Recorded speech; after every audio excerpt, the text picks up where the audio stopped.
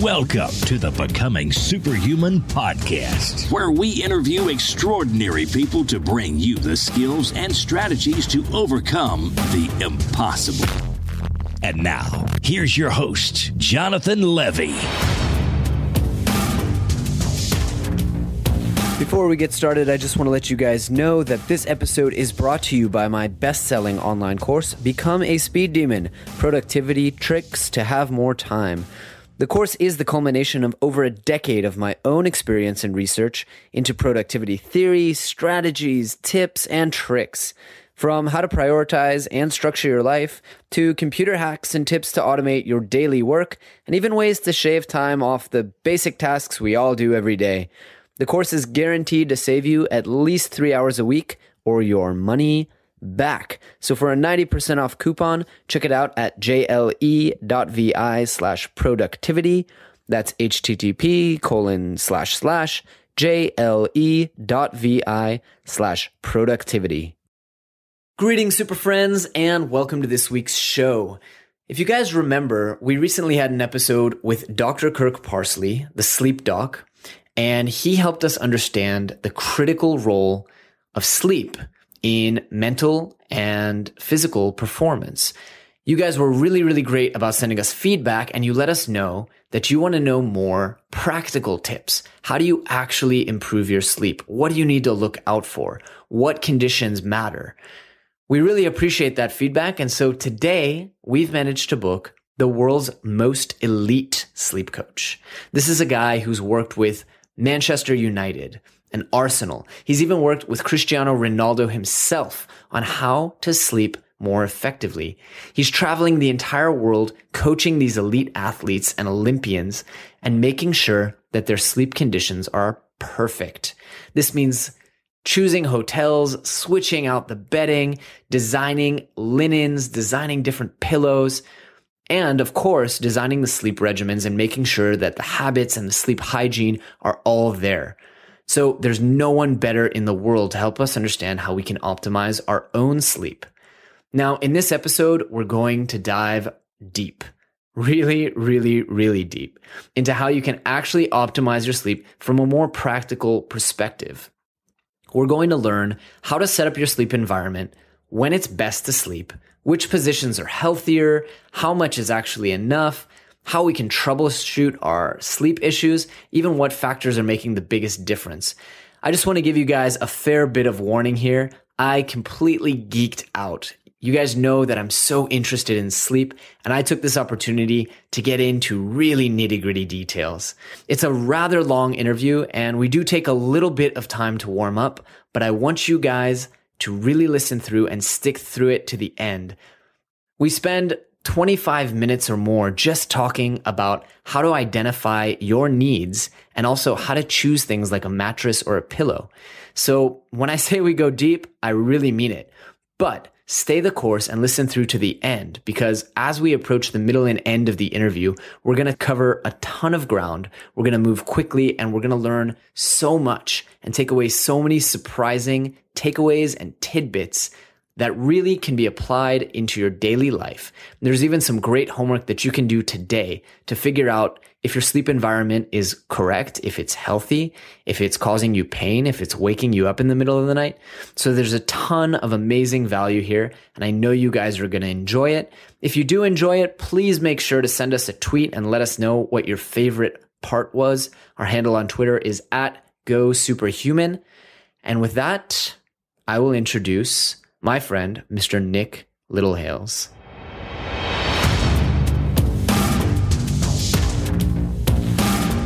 Nick, welcome to the show today. I am very excited to have you. I'm so glad we managed to book you, and I really appreciate your time. Welcome. Yeah, it's great to be here, Jonathan. So I learned about what you're doing. I take a pretty strong interest in sleep, and we've had some sleep experts on the show before. And I learned about what you're doing because I read an article in Forbes, which I imagine, as we mentioned a little bit before we started, had a little bit of sensationalism, saying that you were essentially the man who taught Cristiano Ronaldo how to sleep. Now, you've explained to me, actually, your emphasis is anyone who wants to be an elite athlete, and even people who are part-time semi-professional athletes. Tell me a little bit about how someone goes into the path of becoming one of the world's most respected coaches, a sleep coach. That's very grand, Jonathan. But yes, people write a lot of things about me because sleep, as you pointed out, is a much bigger subject in today's generation than it ever has been. But it's not only just about elite sports people, it's about the population in general. So because it's very intriguing, people want to write about it, and sometimes you get caught up in the areas with the celebrity people that I work with. But principally, I always had an interest in sports as a young guy, like everybody is. I found myself in a completely different arena, which was what's classed as the furniture industry. I was working with a very big company. I worked my way through the ranks and became their international sales and marketing director. They had licensees all over the world. They were a big brand. For some people listening, they may be aware of a company called Slumberland. And through those years, I was always involved with the clinical side, the academic side of sleep, always trying to relate the importance back to what the company I worked for, was about sleeping products, mattresses, pillows, duvets, and that sort of side, to always make sure that we were building products and communicating as a brand positively to the consumers to encourage them to invest in quality sleep. And obviously, one place to start would be the products they're sleeping with. I sort of hit that sort of midlife crisis, I suppose, and just realized that the same thing happened every year, every 5 years. The process that the population takes things for granted, sleep, it's not a performance criteria. We don't really care about it, although we love it. We know how important it is, but we're quite happy to disregard it and play with the process. Whether we sleep well or not, we still get on with our day. And we still play our sports, we still do our events, we still go to work. And when somebody comes around to actually investing in sleep, they're really haggling over, I'll just have that mattress, I'll just have that bed. They're more interested in the style of the bed, not the function of the products to help them sleep.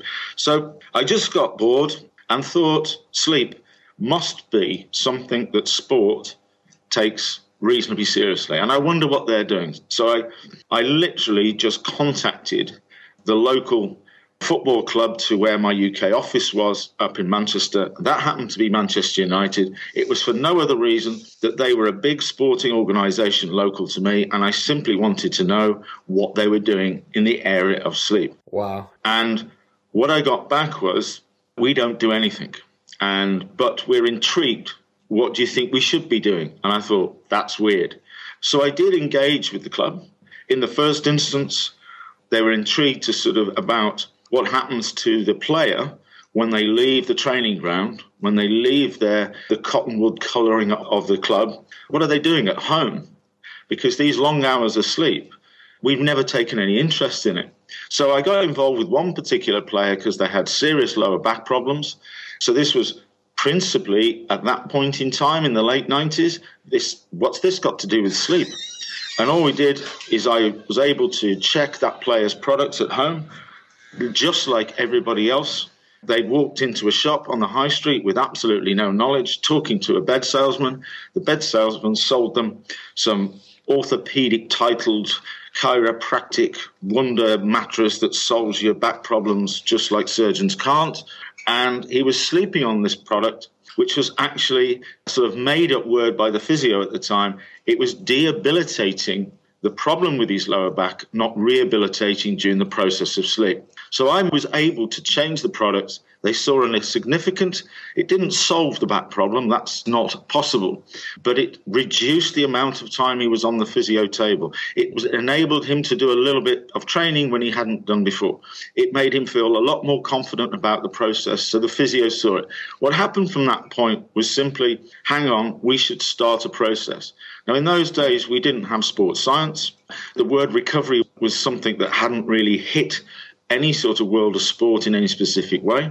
And literally, I just got asked to pass on my knowledge to the club, to the players, and to educate everybody. And I tell you, since that particular point, up until 2 days ago, when I was coaching a top flight club, in a different sport.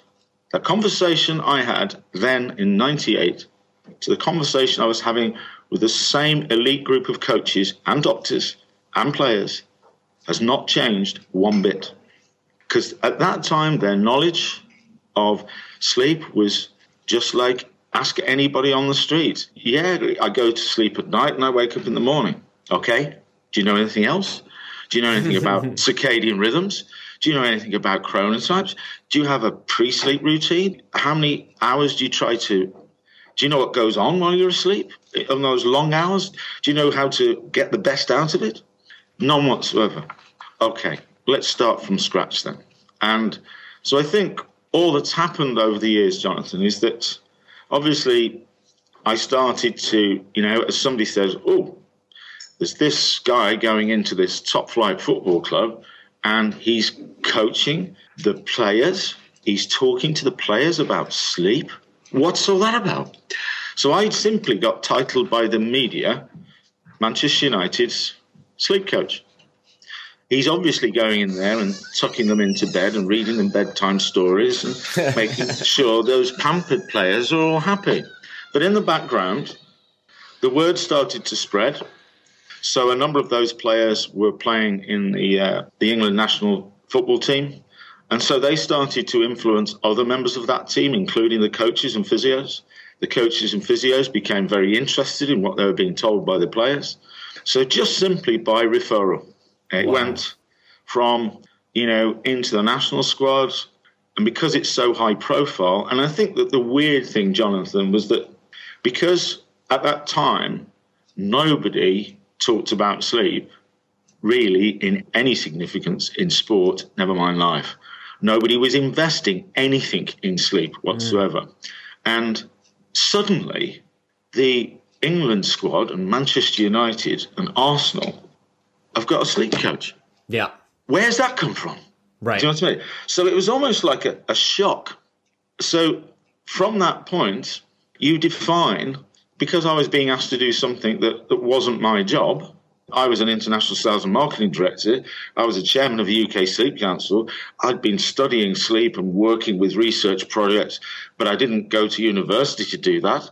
I knew a lot about designing products for people and all of that sort of thing, but it wasn't a job in that sense. So I had to define what I was actually doing for these people. Wow. And try to find a way to, as you can imagine, because it was the world of football initially, how on earth do you stand in front of a first-team football squad, which is principally, teenagers and young guys who, in a conference-style format, being asked to listen very carefully to a sleep coach? Right.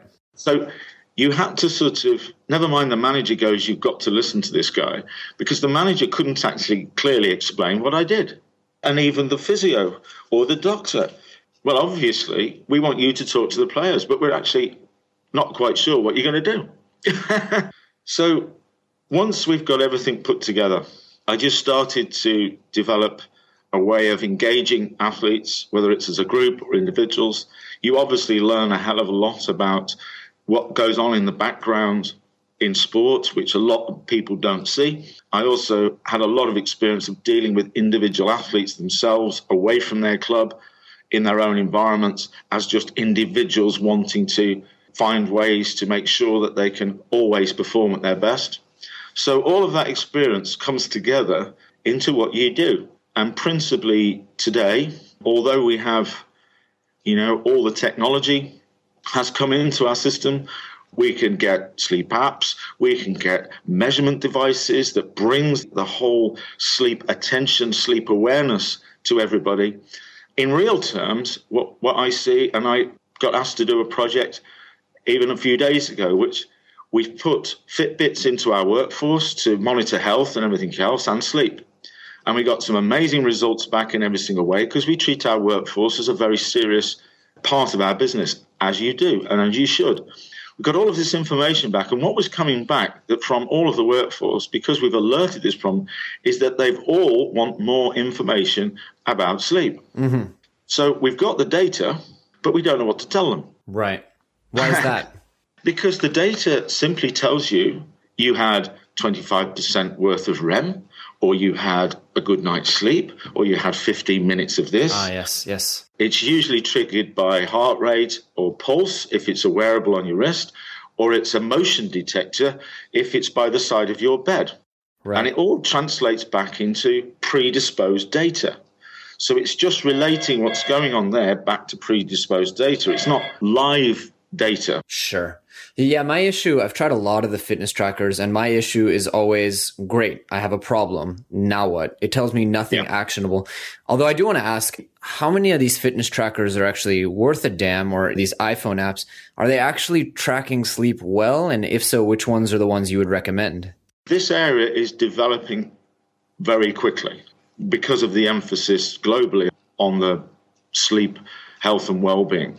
But what you have to sort of take on board is that it's great, absolutely fantastic, that we've got ways of at least looking at how we're sleeping, being more aware of the sleep stages and things that might change that data.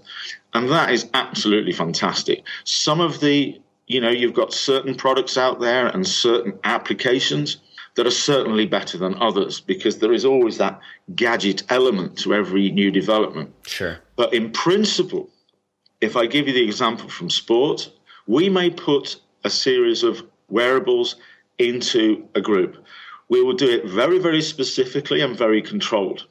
What we're looking for is just simply some benchmarks to guide us in a particular way. So we'll put them onto the individual athletes. We'll ask them to wear them for a specific time. All the data comes back to us, not them. And we look at that data, and then it simply gives us a little bit of a benchmark so that when I go in and coach all the athletes and coach all the staff, and those techniques start to filter through, and we do the test again, it's not that we're going, oh, we've increased or we've improved or we've gone down. What we're really looking for is when we do that final test, is part of that test is also asking the individual athletes, how do they now perceive their level of mental and physical recovery?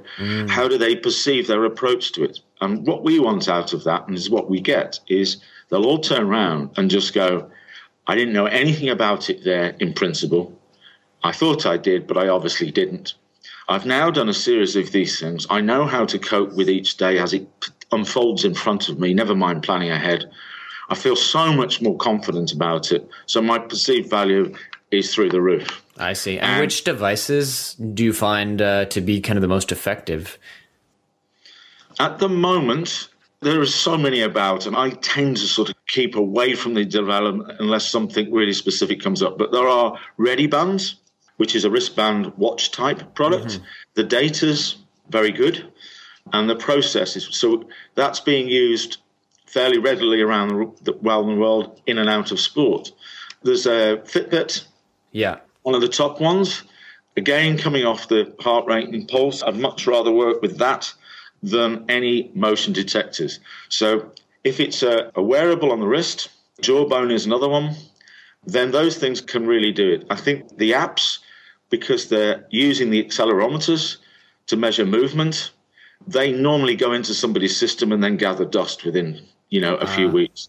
Because, like you say, it doesn't give you anything to do. Right. So there was one product, Jonathan, that came out which was extremely exciting simply because it was a portable version of what you would get in a clinic. And that was taking the brainwave patterns from the frontal lobe on your forehead, straight from the brain. The Myzio. Now, it was, yes. Yeah. And that was brilliant because it's taking live data. It's clearly telling us what's happening in your sleep. It wasn't too intrusive because it was a little thing on your forehead. That's always the problem when you're measuring data. If you put something on your body when you're sleeping and it becomes an intrusive thing, so then it disturbs that whole process. But it was reasonably okay. The data was brilliant. But, the product disappeared off the market. Right. They went under. So there will be one of those products that will come back. Right. Because that is what you really want. But even so, if you put it all in context, what we don't want any elite athlete is yesterday you didn't measure sleep, you had little awareness of it, and it was not a performance criteria. So the run-up to an Olympic Games, it was not a factor. So whatever happened, how well you slept, whether you slept the night before the final or the semi-final, whatever it might be, it was all irrelevant. You still did it. Right. And you may still have won gold or silver or bronze or broke a personal best. So hang on a minute now. You've now got something in your system that tells you that you're not sleeping well and that you're not getting enough of this and enough of that. Well, what are you going to do with that information? Sure. Are you going to ignore it or are you going to do something with it? Right. And that leads me actually to my next question. I didn't realize that you came into all of this from a sleep product perspective. I kind of assumed that you came from a medical background, which leads me to want to ask, there's a lot of debate about hard beds, soft beds, memory foam pillows, not memory foam, pillow bedding. What are, and I understand that this is very individualized, but what are some general rules if I'm not someone who's going to hire Nick Littlehales for my once a week triathlon training or something like that? How do I go into that corner shop where they're selling bedding, where they're selling mattresses, all that stuff, and be educated about what my needs are and what I need to be looking for? It's a lot simpler than you would think. Oh, that's good. I like that. Quite simply, and there's access to this check via my website or between us to everybody who might be listening. But I'll briefly describe what it is. Everybody has a profile, physical profile, height, weight, shape, shoulders, hips. You've got things like allergies. You've got things like how sensitive you are to temperature. There's all these little factors, those basic principles. Now, you take that profile just like you would taking a measurement of somebody's foot, Jonathan. The first thing you're trying to establish with somebody's foot is the size and the width around between the toes. And once you've got that, then basically you can go into any shoe shop and say to somebody, I like those shoes. Next question, do you have size 9? Right. If they say we don't have any size 9s, but we've got a 6, you don't buy the 6 because it doesn't fit. If they say we've got a 10.5, you go, maybe I could put an inner sole in it to make it fit better. But so never mind. I need to go to another shop to see if they've got a 9. Now, if you look back at that and say, I'm going to spend 8 hours with this mattress in this case, then it should be a size 9 if you're a size 9. Now, just like in that scenario, there are many people who've got size 9 feet. So it's not a bespoke profile. It's not a unique profile to you. So you have to make size 9s. What happens in the marketplace is that if I produce a size 9 mattress and Jonathan walks into the shop and goes, ooh, I like the look of that one. Have you got it in a size 9? They say that's completely irrelevant. Anybody can sleep on that mattress. In fact, all the mattresses in this shop are good for you. How much did you want to spend? Oh, well, by the way, this one's got 49,000 springs in it. Has it? I don't even know how many springs I need. What sort of springs are they? This one's got foam. This is memory foam. It remembers exactly your shape and does this. And it comes from NASA. Okay. This has got latex in it. This has got natural fillings in it. This is thicker than that one. This will last longer than this one. Just sit on the end of it and try it. And you sort of go, okay, this one has got all of these features. It's orthopedic, it's chiropractic, it makes you more beautiful, it makes you go faster. It's designed for athletes. Whatever shape you are, whatever sport you're in, whether you get hot or whether you're this, it doesn't matter. That mattress is fantastic for everybody who comes in this shop. Really, one product fits all. Doesn't make sense. But you've never questioned it. So all you need to do, are you left or right-handed? Right-handed. You're right-handed. Okay. Very simple thing as part of any profile you do with any athlete. And you will be smiling when I tell you this, Jonathan. You're right-handed, so your correct and most favored sleeping position will be on your left side, the opposite to your dominant side, which is less sensitive, and in a fetal position, nicely curled up, and that's your best position to sleep in. Ah, so not on the back. No. Oh, interesting. No. So if you're in a lovely fetal position, just like you come from the womb, the first months, as little infants moving into your teens, you run up to a bed, you go into a tent, you'll just curl up, and it'll be any opportunity, if there's nobody else sleeping with you, then you will go onto your left side, curl up, and that's the process you want. Because mentally, because sleeping is a lot about ticking boxes mentally. Mentally, if you want to drop down into those wonderful deep sleep stages, which becomes more difficult as you get older, then you've got to be in a very secure place, because it's going to put you into a paralyzed state. Now, I can protect myself because I'm right-handed, and so can you if I'm sleeping on my left side. I can protect my heart, I can protect my genitals, and I can protect myself if I'm made aware of danger. Now, that means I'll put you into deep sleep. Also, from a physical rehabilitation side, because your left side is less sensitive, you'll be able to lie in that position for longer periods without making all the little adjustments through the hours of sleep. So although you move naturally, of course, but what you want to be doing is moving naturally, not being asked or forced to. So getting into the left side position, staying in that for a nice period, then moving maybe to your front, moving to your back for a little bit, but you're always encouraged to go back to your left side. That's the process. Not, it's really uncomfortable in a fetal position.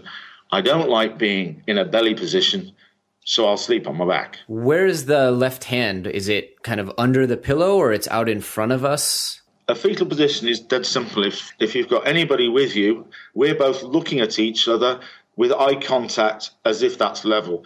We fold our arms very gently, just a nice, relaxed, folded arm position, and then just simply bend the knees, obviously trying to keep your bum going down in a straight line as if you were doing some sort of power lift. And you adopt that position, and then that's the position horizontally you want on your mattress. Okay? I see. And so the left elbow is out in front of the abdomen. Yeah. Okay. Now, you mentioned all this memory foam and latex and stuff like that. Separate that out for us. What's BS and what isn't? The second bit to that is what you now need to do, and you can do this tonight. Simply adopt that position on the floor in your bedroom. Whether it's got carpet, wooden floors, doesn't matter. Just adopt that position on the floor. And what you will see straight away is that there is a large gap between your head and the floor. And that knee and your head will be dropping towards the floor, quite clearly showing that you need something there to support it.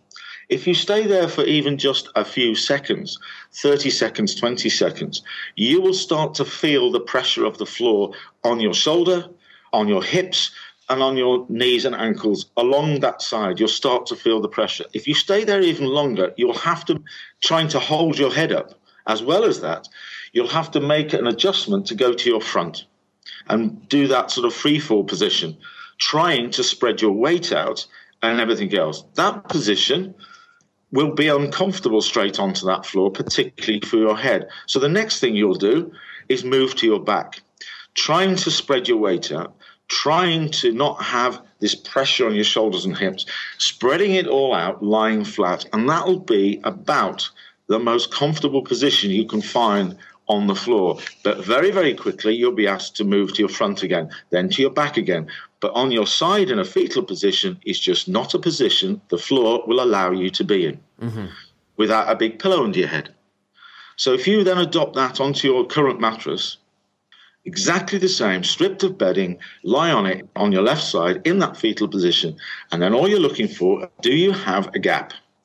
And if you've got a gap more than about 2 hands width, about 5 or 6 centimeters, then that mattress is not releasing under you for your sleeping weight. It's not releasing away and putting you completely in line with your head against the mattress surface. Your shoulders have gone into the product, your hips into the product, and you're totally balanced as if you're floating in water. There's no aggravation. So if you've got a gap, that's because you bought a size 10, not a size 9. Meaning too firm or too soft? It's too firm, right? It's pushing you away. Because what you're looking for with the materials that you're using, and I will answer your question in a minute, the materials that you're using is that it doesn't matter what it is, right?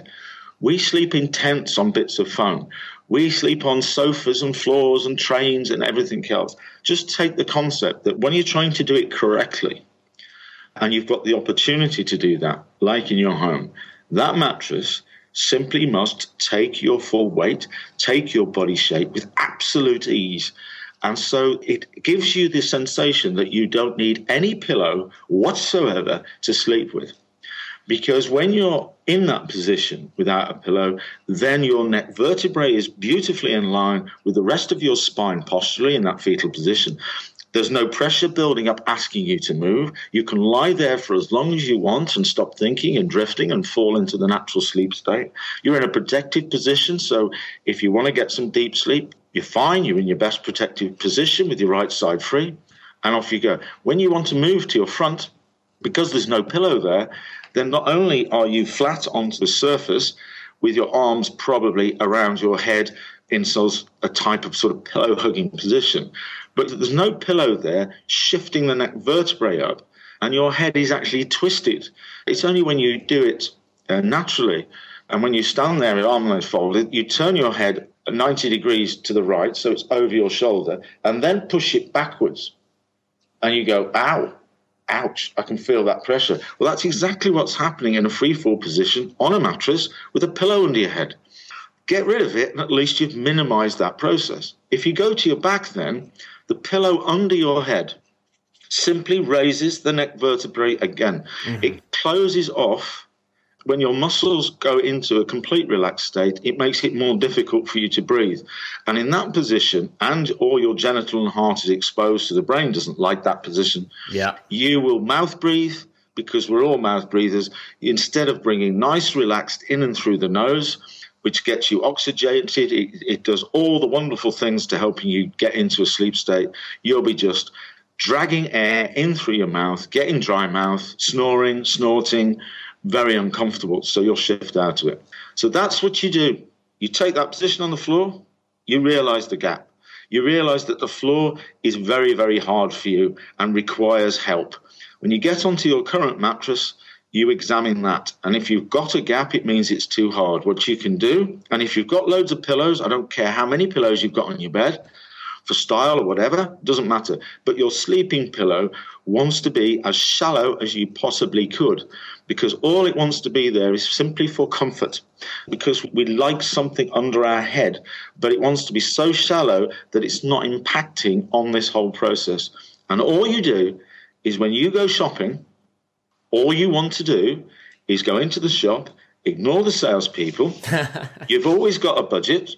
There's always a budget, isn't there? Absolutely. You can't just buy anything. So you find things that are within your budget, and you climb onto that bed and you adopt your fetal position on your left side and see how big that gap is. Even if you haven't got somebody with you to observe it by just being by the side of the bed when you're doing it, you can just simply move your right hand and you can feel it. You can feel that there's a drop of the head. So then you just go to the next one. I see. And you find the one that does it. Now, that's in principle the first thing you must do. If you're buying things online, then you can't do that process. But it's not the end of the world, because you can actually, and this is not a plug for me, but the reason why we're talking, I get people all the time, whether they're in elite sport or not. It could simply be you, Jonathan, as an intelligent person who's also got a real interest in sport. You would just contact me. I give you a questionnaire. You send it back to me, and I tell you what you need. Oh, interesting. So in some cases, that can be a better process than trying to do it yourself, because all that will appear in your profile is you're a size 9, Jonathan. So I give you a size 9.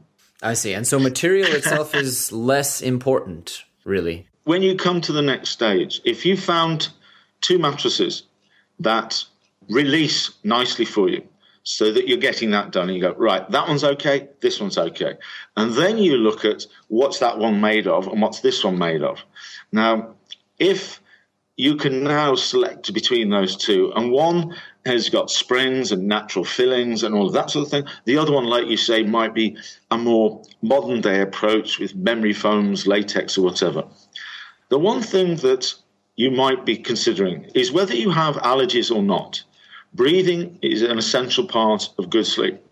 So foams and latexes tend to be a really sort of hypoallergenic environment, whereas springs and natural fillings tend to harbor a lot of pollutants, including allergens, dust mite, fecal particles, and things like that. And over a very short space of time, they can become quite a nest of allergens, which can disturb breathing patterns, whether you suffer from any allergies or not. So you'd start to say, right, I want to go for something that is hypoallergenic. So I know that the foam and the latex work.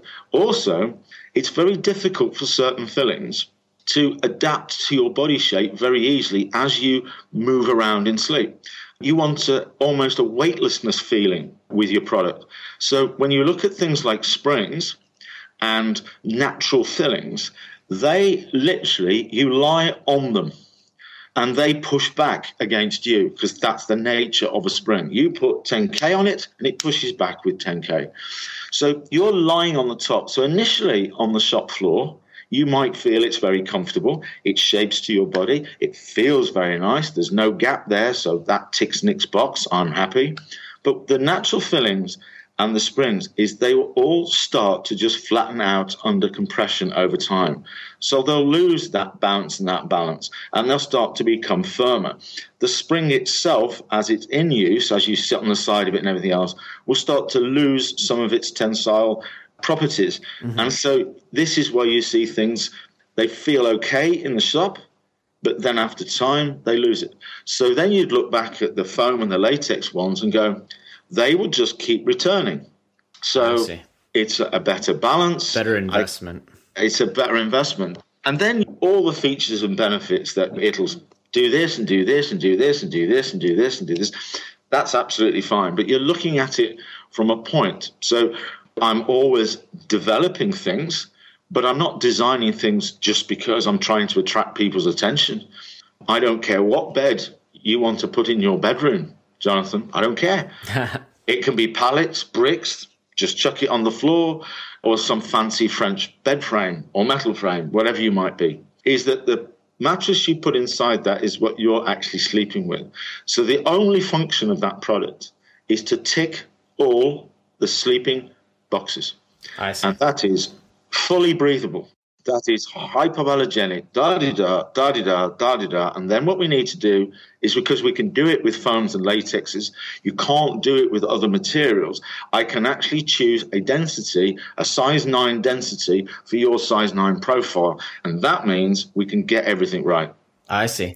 So there's a lot more, and I want to kind of change gears because I have so many questions beyond that, really. You said 8 hours, you've mentioned circadian rhythm. So I guess a two-part question. How much is enough? How much does the actual time slept vary? And is it really as important as they say to sleep in 90-minute multiples to make sure you're not waking up in the middle of a circadian cycle? The way that you get asked the question a lot, and I think everybody sort of knows because it's proven all the time. For a healthy adult, you need 8 hours in a sleep recovery state in only 24. That's what we're looking for.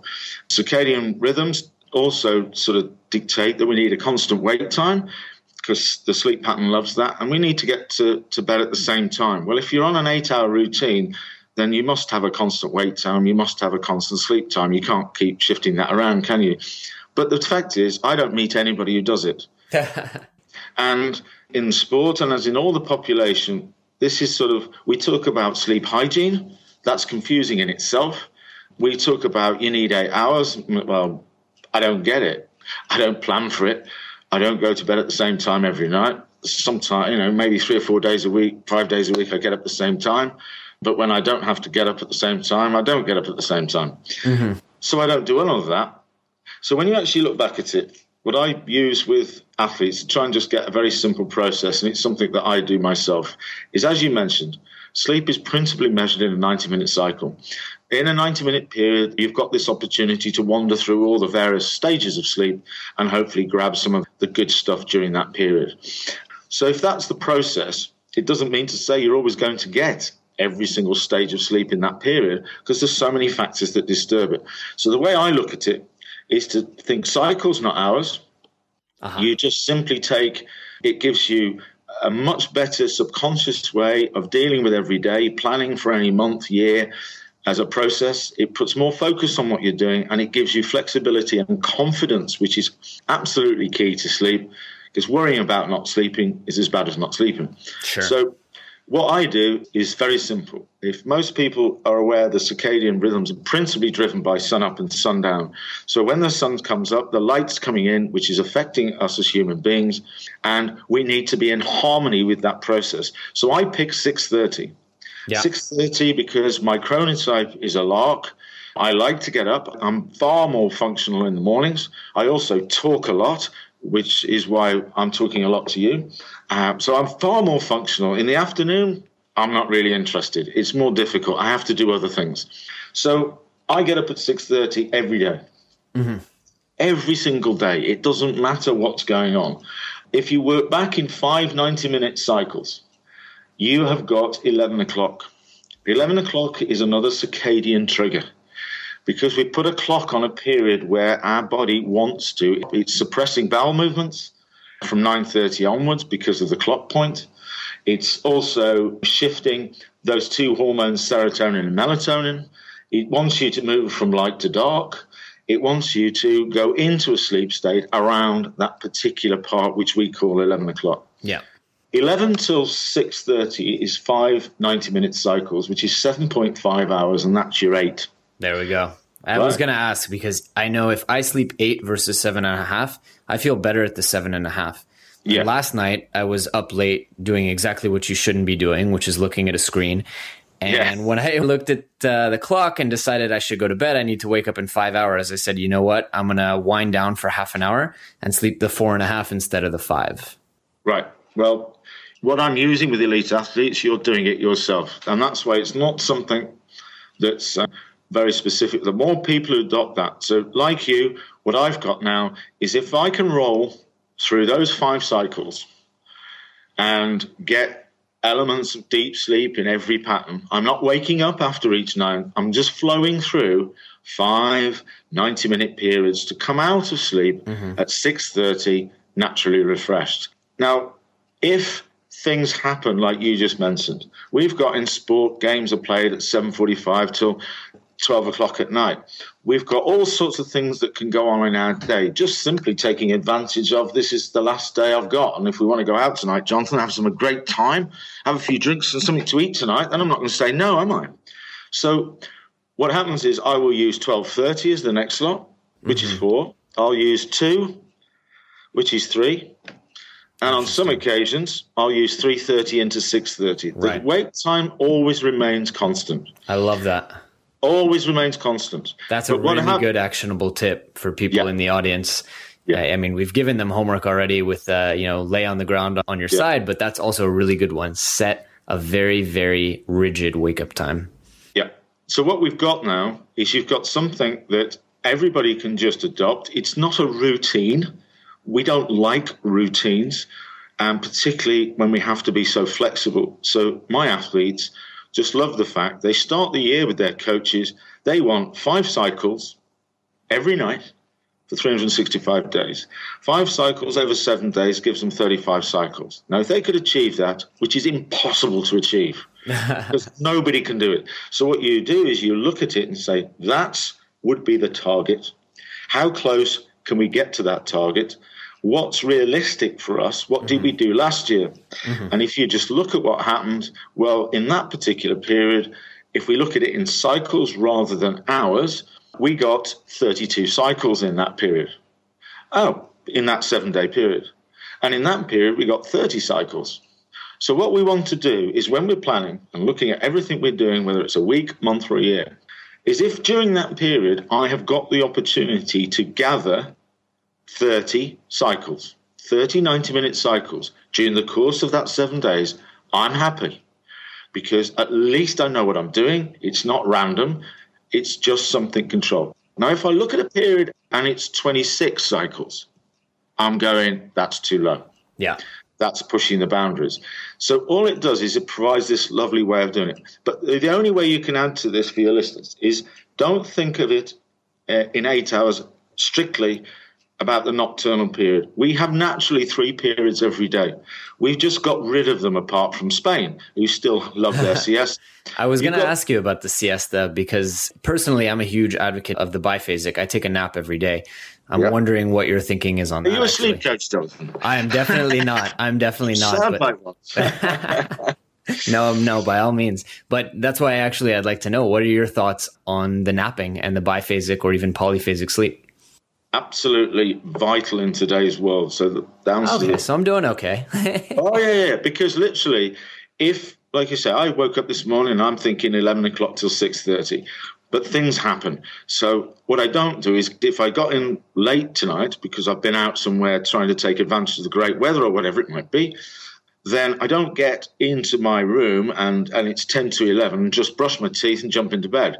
I will allow that 90-minute period for me to stop thinking about the day, for me to go from light to dark, to empty bowel and bladder if I need to. If I need a little snack and extra hydration, then I take it then, and just allow that process to go really nice, and then I get into bed and ready to sleep for 12:30. Mm-hmm. So that's the kind of process you're doing. These opportunities is to make sure that you always have a pre-sleep routine and take the pressure off having to get into bed because I need 8 hours, because it won't work. Right. What happens then, to get to your point, is immediately I'm thinking about that now. I'm thinking, I'm going to go, I won't get back, so it's 12:30 tonight, so that's 4 cycles. What am I doing tomorrow? Quick look in my diary. Nothing, I'm in the office, I've got nothing to do. Right, I'm going to take a 30-minute nap tomorrow at 2 o'clock.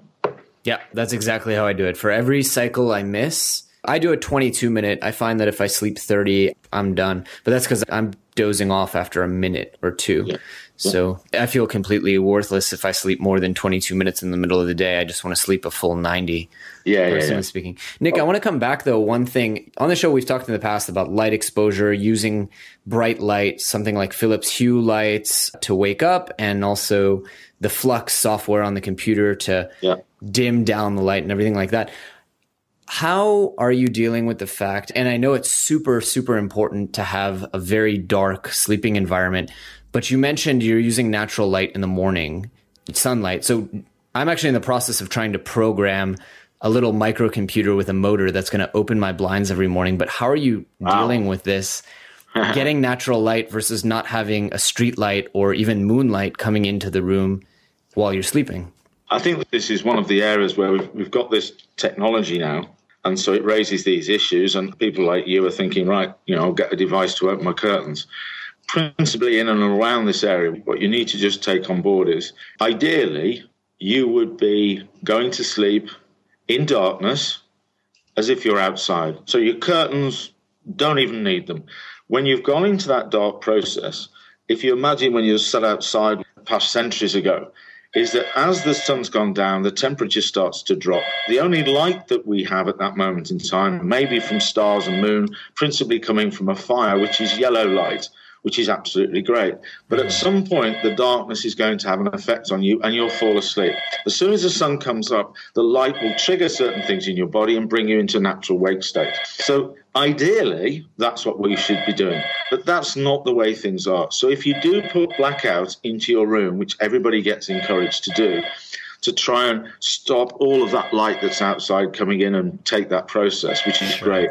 The one thing you do need is waking in blackout is completely counterproductive. Right, exactly. Because you've got none of that light. So what we need is, this is where technology is great, is like you may go, you don't want to wake up and be able to press the remote to open the curtains. Sure. That's not right. You need it to do it naturally for you, don't you? So as the sun comes up, it triggers curtains open. Exactly. Fantastic. So we need curtains that react to outside sunlight. Right. Because I have found that the Philips Hue lights are good, but they're not producing UV. No. So it's not the same, and it's not making me as alert. And as soon as I actually reach over and pull the blinds manually, all of a sudden I'm feeling much more alert. Yeah. The dawn wake simulators, Jonathan, they keep developing. And that's a great way to, if you can put your room in darkness, go out, maybe do the last things like have a wee or whatever it is, come back into the room in total darkness. But what you've got there is the dawn wake simulator, which has actually got that 30-minute drop from that light in the room and takes you right down and then goes out, puts you into a natural sleep state. And the same thing happens in the morning. So at 6:30, my alarm's on, but at 6 o'clock, it starts to put that light into the room. And so it brings me to a certain point. Like you say, you have to be a little bit careful which ones you buy because of the quality of light. But principally, they will bring you to that point. And then when I get out of bed and open the curtains, bingo, I'm ready to go. I see. Any recommended product there? There's, for a general look at everything, one company is called Lumie, LUMIE.com. Okay. Or if you just put doorway simulators in your search, you'll find them. But Lumie.com, and like all of these things, the basic product is the best one. All you want this to do is not play tunes, not sing songs and do all of the other stuff. It's simply there to bring light into and out of the room. Awesome. I want to ask one other thing, which is kind of a two-part question. Again, I'm sorry I keep hitting you with these long-form ones, but you mentioned, it's going to, the temperature is going to drop. We're going to be cold. I've read that you want your sleeping environment to be as low as 18 degrees Celsius or 64 degrees Fahrenheit. At the same time, I've read that sleeping with an air conditioner dries out the air passageways, can cause sinus issues. How are you managing temperature? And is it really, that seems freezing to me. 18 degrees Celsius is quite cold. Look, I think it's proven, and you've got that 16 degree to 18 degree area, which is researched heavily. And that's I just say all it needs to be, in principle, is it needs to be cooler than your body temperature. Right. And then the blanket can be warm, right? The idea is have a warm blanket in a cold breathing environment, right? I think so it doesn't get confused. Sure. The bed and the room needs to be cooler than you.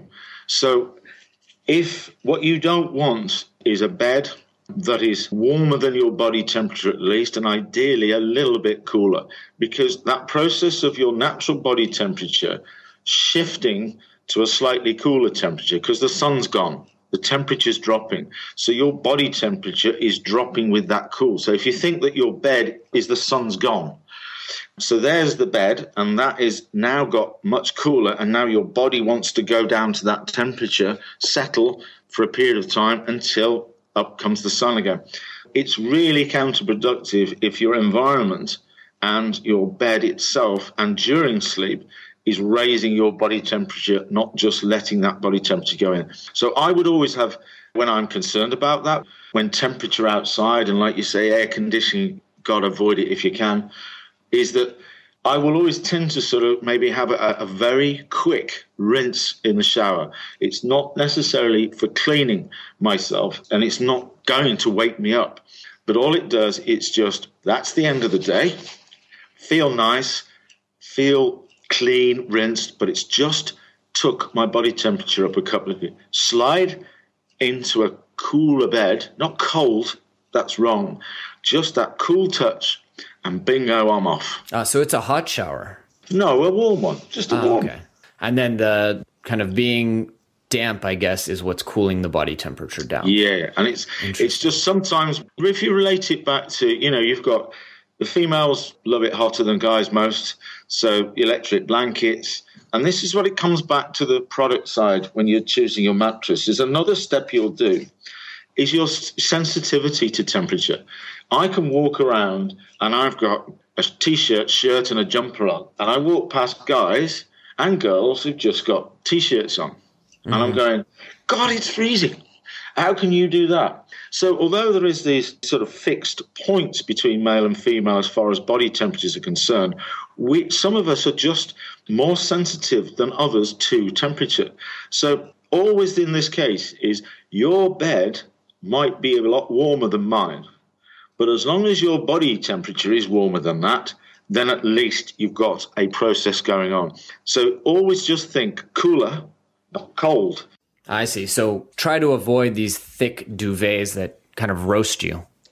If you've got your room temperature controlled at exactly 17.5 degrees, the optimum sleep temperature, but then you've got this mattress that you chose, and it does all of Nick's top tips, but it's also got these materials in it. And these materials are going to cook you when you're lying on them for this 7.5 hour period, which is an absolute age.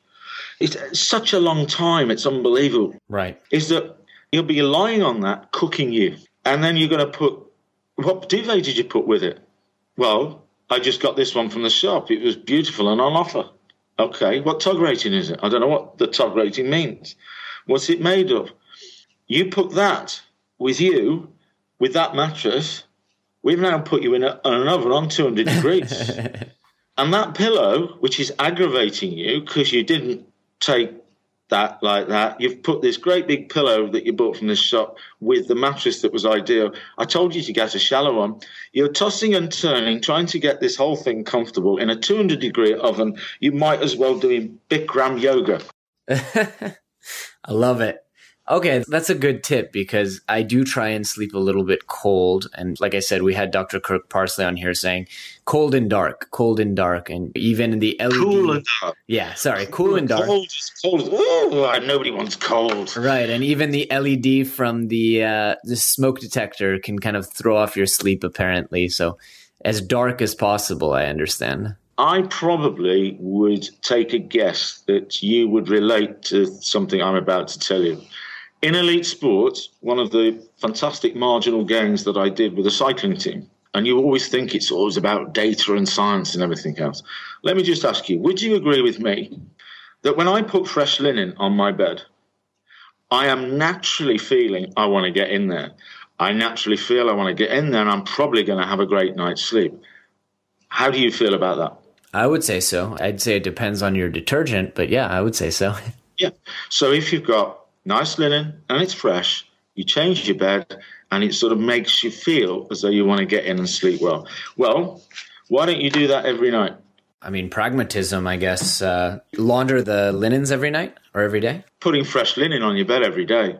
If you go to a hotel, that's pretty much what happens. Oh, interesting. So when people say, oh, when I go on holiday or I sleep better, normally it's because they're in a bigger bed, which is another subject I can tell you about. The dynamics of sleeping with somebody else as well as on your own is absolutely critical. But fresh linen is if you change your bed linen, say, once a week, once a fortnight, you know from the minute you've put the fresh linen on, the following day, it feels warmer.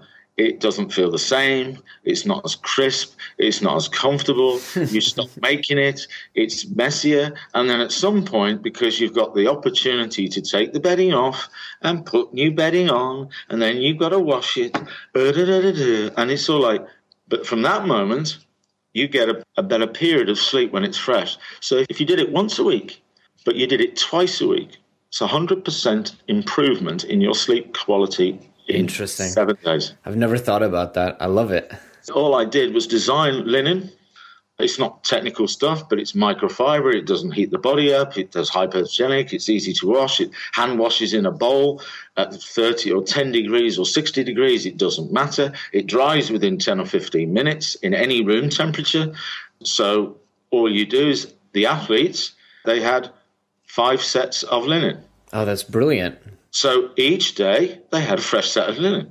And wow, doesn't that make us all feel great? So brilliant. It's such a simple win. You wouldn't wear your underwear twice in a row, and you're wearing that arguably for 8 hours till you come home and get in your sweats, but you're in your sheets every single... I've never thought about that. You're in them 10 times before you change them.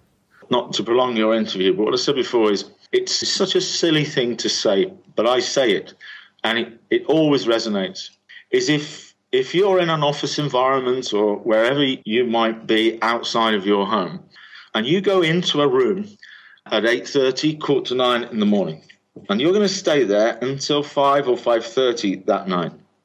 It's a normal working day for most. Mm-hmm. And during that period of time, you can't talk to anybody, listen to anything. You can't go to the toilet. You can't eat. You can't drink. You can't change the temperature in the room. You can't adjust anything. You're just stuck in that room. Now, you will certainly start to realize what a long time it is doing nothing. Yeah?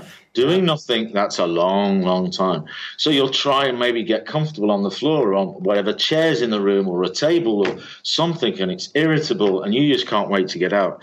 Now, you go back to that room the next day and the temperature will be right. You will have eaten and fueled up properly and hydrated properly beforehand. You'll make sure that your bowels are empty and your bladder's empty, you'll take something in there that's really comfortable for you to just lie on and pass those hours away, certainly like that. You'll make a number of things happen in that room. Yeah.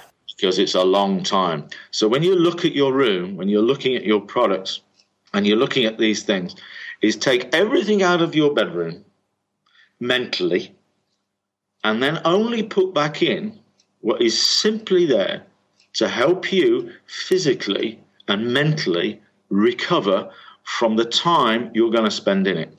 Everything else in there that's overstimulating, a distraction, increasing temperature, not blocking light, not allowing light, anything like that that's in that room is basically there to waste your time being in that room trying to recover mentally and physically so you can go and kick ass the following day.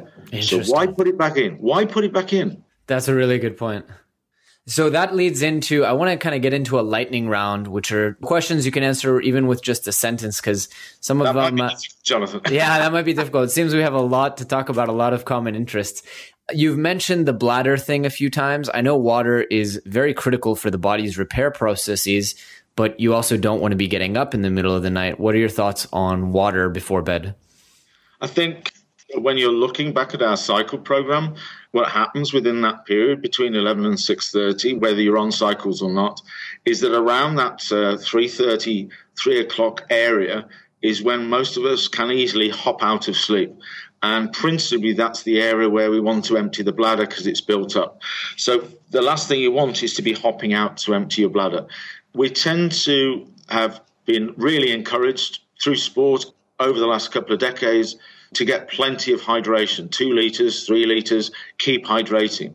What we've also done, though, is we have a much better approach to our diets.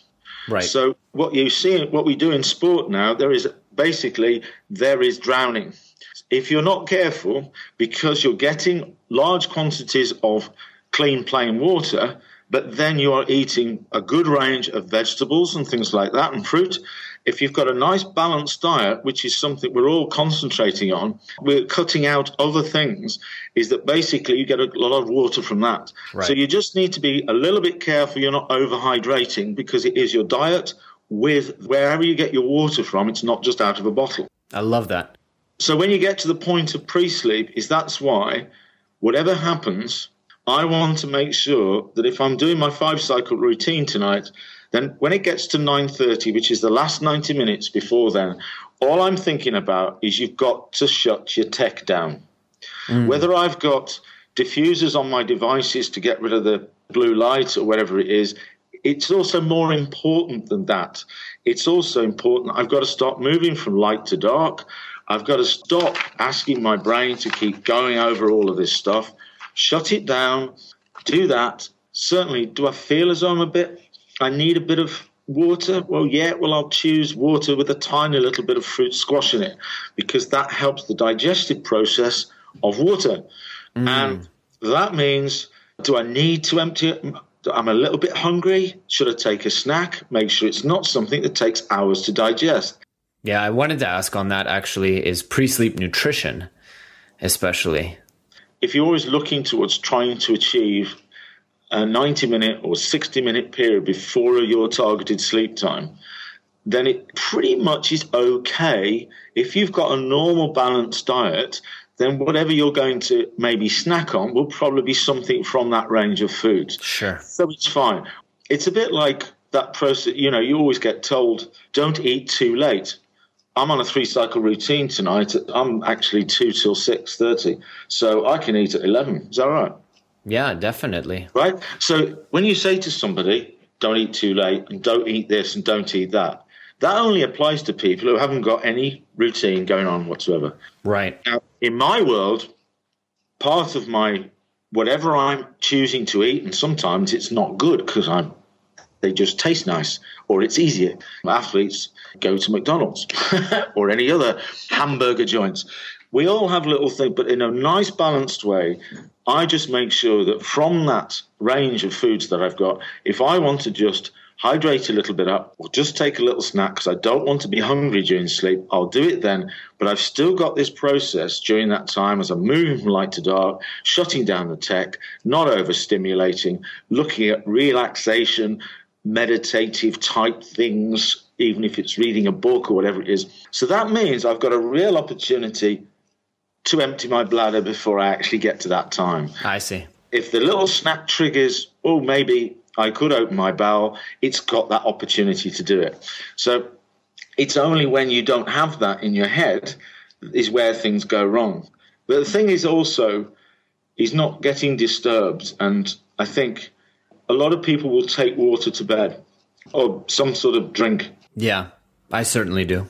You do. Now, whether you wake up or not, for a lot of people, simply what happens is that is a trigger to your brain to wake up and drink it.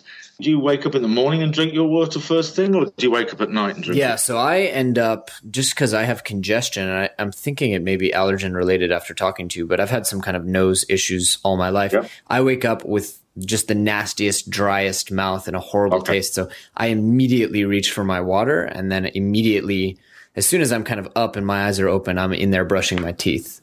Okay. You mentioned very early on, if I was correct, that you like sleeping on your back. So I've been told all my life to sleep on my back. I prefer sleeping on my stomach, kind of stomach side kind of situation in between.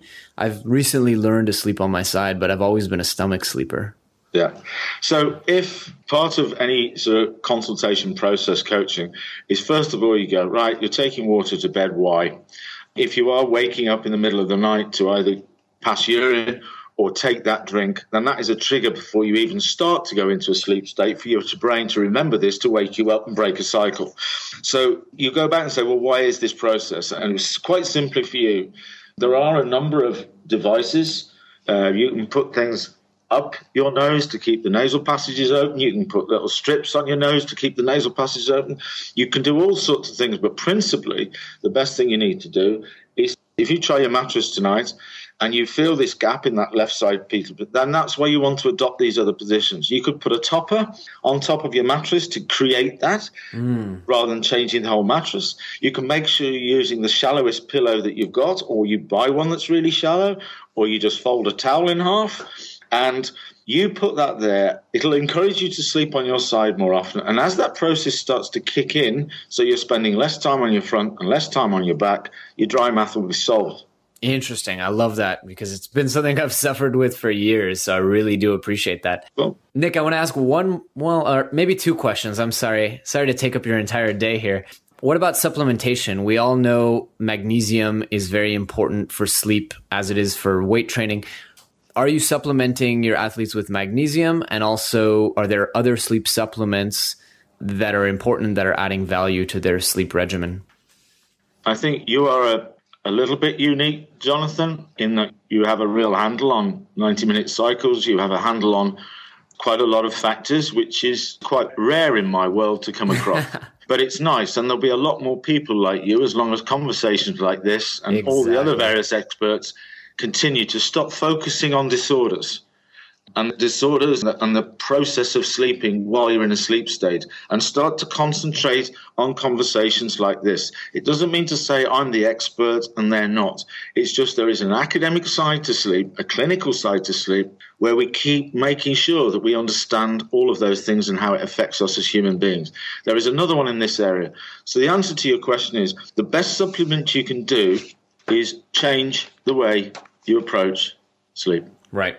That is your best supplement. If you've got a nice, reasonable, healthy diet, not ridiculous, then you'll be getting everything that you need from that. If you're getting a reasonable level of exercise, even if it's just walking and doing things like that, that's absolutely brilliant. Mm-hmm. If you work on 90-minute cycles and work between those sort of things with your constant wake, use the afternoon for naps. You can take a nap on a train in public with all your personal belongings, snoring and drooling and talking in front of everybody you don't know, so you can nap anywhere. Yeah. You can nap anywhere. You don't need some fancy room. So between 1 and 3 and 5 and 7, you just take that process. You get all that together. Understand your chronotype. If you're an AMer or a PMer, or you've lost sight of it because you're an in-betweener, then get yourself refocused on that. Learn more about the circadian rhythms, because you don't have to be an academic. Just get a better knowledge of it, because there are things happening through that light and dark process that your body, it's not Nick, it's my body, my brain wants to interact and follow this process. It's got nothing to do with tech. It wants to do it at certain times. If you get all of that together and you can approach it, then, you know, I spend most of my time in an overstimulated, whether that's through tech, through trying to live life to the full, or simply because the levels of caffeine in your body are just through the roof. Sure. I spend most of my time educating elite groups when they get to the point of overstimulating in every single way, overtraining, over-eventing, over this, over that, over-analyzing, over this. Everything gets overstimulated, and particularly with caffeine, is they start popping sleeping tablets. Right. Which is not helping anybody. They're not actually sleeping at all. No. And so I think that's the best way to look at it. When anybody sort of says, how to get a good night's sleep, Nick, and I say there is no such thing. There's no top tips for you to get a good night's sleep tonight or next week or the week after. You simply need to start adopting new techniques, not weird techniques. None of what we've discussed, I doubt any of your listeners will not simply just go, wow, I knew that already. Right. The fact is they're not doing it. Right. The only thing I will say that I did learn and did, I think, somewhat surprised me, maybe just I found interesting in the Forbes article, was that you actually set up a sleep environment that encourages spouses, mates, boyfriends, girlfriends, wives, husbands, to leave the room after certain acts. So I think if I read correctly, I mean, I sped read the article, but if I read correctly, you're against the no sex before the big game, but you are also against, you know, honey or sweetheart staying in the bed with the elite athlete. Things get a little bit misinterpreted. So I'll qualify for you in two ways. One, obviously there are specific pieces of research that says that act of sex drains energy and does certain things to you. So avoiding that, running into a particular event or a set of exams in university, any major event that we might be doing would be detrimental. I also know a lot of people... Avoiding would be detrimental. Yeah, well, avoiding having sexual encounters prior to something is going to drain energy and make certain other things go on in general terms. So don't do it. The fact is, working closely with athletes, for pretty much all of them, being with a close partner is very emotional. It allows them to get completely away from the stress and the strain of what's happening at that particular time. It's a very intimate and pretty much puts everything in perspective of what's important in life. And sometimes if they do it last thing at night, maybe they will fall asleep directly afterwards. If they do it during the day, they're running around like a spring chicken. So what I tell anybody is, like, what we're trying to do is, if the night before an event, you're not going to sleep anyway because adrenaline's through the roof, anxiety's through the roof. So don't even try to sleep. Use more other positive things to get you through that period before an event. And that could be with your partner, and that could be having some sort of sexual encounter with them, because that is a positive thing. It's relaxing, it's meditative, it's emotional, and it's what the life's all about. I am not an advocate of telling any of my athletes not to do that normal process before. It's entirely down to how they feel about it. Mm-hmm. I don't see it as a performance criteria in the slightest. I see it as a positive thing, not a negative thing. Absolutely. Now, the thing is about sleeping with somebody is, when you first meet a partner, and we know you're right-handed and I'm right-handed, we don't sort of say, would you like a drink? And by the way, are you left-handed? Simply because when you're sleeping on your own, you can sleep anywhere on that mattress. You can sleep on the left side, the right side, in the middle, upside down. You can always adopt the left side position. When you get a regular sleeping partner, then one of you is going to go to the right side of the bed. If I'm looking at the headboard from the footboard, for your listeners to understand that, I'm looking at the head end of the bed, I'm at the foot end. So one of you is going to go on the right, the other one's going to go on the left. Well, if you're both right-handed, even if you're completely and madly in love, breathing each other's air through the nose, whatever your partner is, when the point at which sleep starts to kick in, you'll turn away from each other. Mm-hmm. And when you turn away from each other, if I'm on the right-hand side of the bed, facing the headboard, I turn onto my left side, tick box. If I'm on the left side of the bed, I turn onto my right side, not a tick box. Sure. So what you've got is the dynamics now change. So every time my partner is either on their back or their front and not on their side, I will remain in a position of turned away. It's only when they are turned away from me would I then face their back and move to my left side if I'm on the wrong side. So you really do need to take into account, and it goes back to products and things like that, is that this whole balance of having somebody in the room with you in a sleeping process is everything that goes on, like you pointed out within that article. Absolutely fantastic. When you go into a sleep state, you want to turn away from each other. You want to create space. So the size of the mattress is really important. And that's why you get a single bed when you're a kid. In old feet and inches, it's 3 foot by 6 foot 3, or it's 1 meter by 2 meter, or it's 90 centimeters by 191. You get a single bed size. So surely 2 adults need a single bedside each. That happens to be 1.8 meters by 2, which we classify as a super king here in the UK, and similar around the world. It's a super king. And it sounds like it's, but all it is the space for 2 adults. Oh, wow. That's all it is. What we tend to do is buy smaller sizes. So as children and teenagers, we get 90 centimeters by 190, 3 foot by 6. We get all that space. Then when we get adults, we try and sleep in a smaller space. And we wonder why, when we try to turn away from each other, we're cuddling, we're spooning, we're comforting, we know they're there, we're in a secure environment, but I want to get some space so I can go into my own sleep state. And it's got nothing to do with them. So if they're warming the bed up, if you've got the wrong duvet for them and it's not considered for that, both of you are on the wrong mattress, both of you got the wrong pillows, the dynamics means it's almost a waste of time, you two sleeping together. Because what you want to do is wake up in the morning and go, wow, I'm really happy and refreshed. And you have a great relationship with your partner and everybody else. And everybody's happy. So what we're doing with athletes is look, and Roger Federer was quite happily telling everybody during the recent Wimbledon that his wife and family were in a house next door to him and his staff. Mm-hmm. Now, this is because what happens is that if you get to a particular point when it's critical. So what we plan into any athlete's routines, and sometimes we've got 2 Olympic athletes who are actually partners, and they live together and sleep together as well as individually do their sport.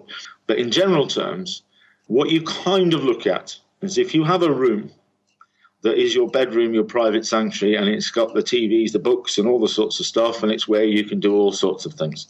But on the right is a room for your partner, and on the left is a room for you. And at the point when you've done all of that, and like turning away, you're getting towards that point of, I'm going into a sleep state, you pop into your room, and in that room there is nothing that is not there to help you mentally and physically recovery really, really effectively. Go into that room, do it, come back out and have a fantastic day with your partner. And they do the same. I love it. I love it. And I love that you've just excused thousands of people everywhere from cuddling, because I always play that card. Like, neither of us are going to sleep if I have hair in my face. It's ridiculous. You sort of go, is your relationship broken up? No, our relationship is fantastic because we're not allowing that process to affect how we recover. So we have a fantastic time. But I tell you what, it's changed our whole approach because, you know what? We're now doing things in other areas of the house, which is quite exciting. We're now doing things like this differently, which is quite exciting. We actually look at each other and love each other, not some sort of horrible way. It's not something that you sort of go, we're going to sleep together forever. It's kind of just being aware that when you get to certain areas in any particular period, like in sport, where it's critical that you do the right things. And if you've got people getting up at different times and going to work, that messes it around. And also, is don't be afraid to simply just add that in as a redefined approach to sleep and there's nothing wrong with it. And you'll probably improve everything else about your relationship by doing it, not make it negative. I love that. That's a brilliant point to end on, actually. Nick, you've been so generous with your time. I really do appreciate it. I wanted to ask you, how do people get in touch with you? How do people learn more about what you're doing if they're not a team member of Arsenal or Real Madrid? How can we get engaged? And also, I do want to know where I can pick up these microfiber sheets. I have a website, which is simply sportsleepcoach.com, sportsleepcoach.com. That is where you can access, there's a lot of blog posts which go on all the time around all sorts of areas of sleep. And like you say, it's not always focused on elite sport. Everything that we do applies to everybody. It's just our focus is with elite sports. We have products from mattresses to pillows and everything else. It's very simple stuff, as we were talking about before. There's nothing fancy about what we do, apart from the fact it's designed to help you sleep the best way you possibly can. There's consultancy services at pretty much all levels. So if you wanted to speak to me directly, if you wanted to do a little consultation process, do a profile, there should be something there for you to do. And I would encourage anybody, if they've never done a profile before, do it once, and you'll never have to do it again, and you'll see massive improvements in the way that you approach sleep and everything that you do. So one little investment would work. There are things like, check out the kind of products that are available today, whether it's wearables, whether it's light devices. Don't be afraid to spend a little bit of time in looking these products out, because some of them, not everybody can do an elite athlete routine. People can't change their environments as easily. They can't change their occupations and change things around and have naps in the afternoon. There's plenty of devices around these days that might help you just adopt a new approach, but it's with a little intervention. So all of that information is around. There's various sleep societies. All the major universities are producing research all the time. And I think just if you get involved and come through the site, you'll be able to sort of access a lot of other things, like conversations that we're having today, Jonathan. Lots of these tend to come through all the links on the site. Excellent. So we will post that in our show notes, sportsleepcoach.com, as well as links to all of the products. Nick, again, I want to thank you for your incredible generosity with your time and sharing your wisdom with us today. I've learned a ton, and it's been absolutely fascinating. It's been a pleasure, Jonathan. All right. You have a great afternoon. Thank you very much.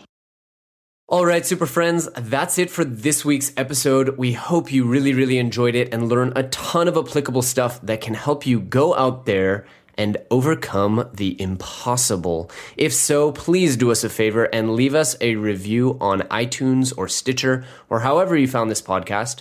In addition to that, we are always looking for great guest posts on the blog or awesome guests right here on the podcast. So if you know somebody, or you are somebody, or you have thought of somebody who would be a great fit for the show or for our blog, please reach out to us either on Twitter or by email. Our email is info@becomingasuperhuman.com. Thanks so much. Thanks for tuning in to the Becoming Superhuman podcast. For more great skills and strategies, or for links to any of the resources mentioned in this episode, visit www.becomingasuperhuman.com/podcast. We'll see you next time.